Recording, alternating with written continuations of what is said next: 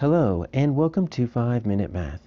Today we are looking at the 8th grade concept of one variable equations. This is standard 8.8C in the great state of Texas, and we are using item number 2 off the Redesign Practice Online STAAR test, which is a new item type called equation.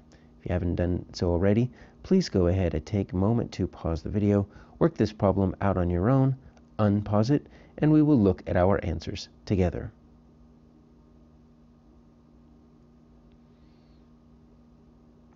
So we need to just enter our answer in, even though it's called equation, really it's just acting like the free response items to where we just type in something and we just move on. And that's all we really need to do. And if you leave it blank and try to move on to next, it will say there is an error. So let's open up our graph draw feature here. Let's see what we've got. We've got a one variable equation with x, but we've got x on both sides, right? So let's rewrite this right here. We have to pay very close attention to our place value, because you notice we've got some that go to the hundredths place, and then that 0.002 goes to the thousandths place. So I could see place value being important here. So first, let's deal with our variable. Let's get that x on one side, and let's move it over to here, over to the left side. If we do that, right, so we're going to end up subtracting 3/100ths times x from both sides, and we can actually keep it as a positive x. We could do it to the other side, but then we'd get a negative 14/100ths, and we would just have to multiply by everything by -1. Kind of a pain. All right, so that's your 0. So what do we have here? So we're going to bring our constants down here. All right. So really, now we just have this negative 3/100ths, and then we've got the negative 2/1000ths. So in order to, since I've got my variable over on the left side, I'm going to move this. I'm going to add 3/100ths to both sides. But now we're getting a little bit tricky. We could flip those, and we could do 3/100ths minus 2/1000ths, but we also have the calculator, so let's just go ahead and use that. Let's pull that over here a little bit.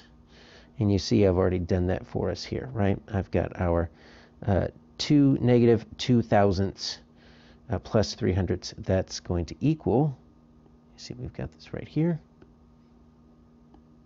So now I'm with 0.14x, and then equals 0.028, 28 thousandths. Okay, so now we just divide both sides by 14/100ths. We should get our answer, right? So let's divide the answer by 14/100ths. Okay, looks like it could be a very simple 2/10, 0.2. How do we double check to make sure this works? Well, let's plug this back in to the original equation. Let's see what happens. We get this right here. All right, so what I'm going to do is I'm going to figure out what this side equals, right? So there's many ways to do it, but I'm just going to type it in just like I see it. 0.17, I'm going to use the parentheses for 0.2. Calculator knows that's multiply. Then I'm going to subtract 0.03. What do I get? All right, so I get 0.004. I get 4 thousandths on that side.